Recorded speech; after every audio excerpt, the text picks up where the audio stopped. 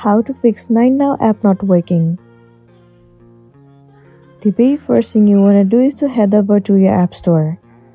In the search bar, search for 9Now. Search for the application 9Now. Well, you can see there is no any official 9Now app in your app store. But for you, if you have that application, simply head over to it. For now, let me head over to this app. Over here, instead of open, if you see the option of update, then your application is not up to date. And it might be one of the reasons that you are facing this issue. In this case, all you want to do is click on update and update your application to the latest version.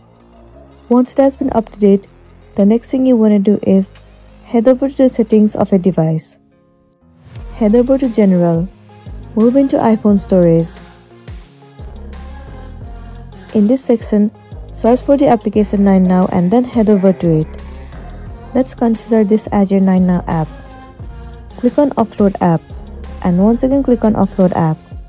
Offloading app means clearing the cache and the storage of this application. So clearing the cache and storage will remove all of the unwanted bugs and make your application run smoothly.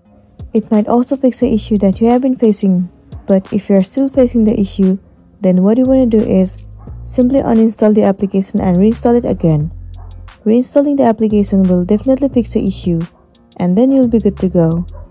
So that's all for today, and this is simply how you can fix 9Now app not working. Make sure to hit the smash button and consider subscribing if this video was helpful for you. We'll see you in the next one.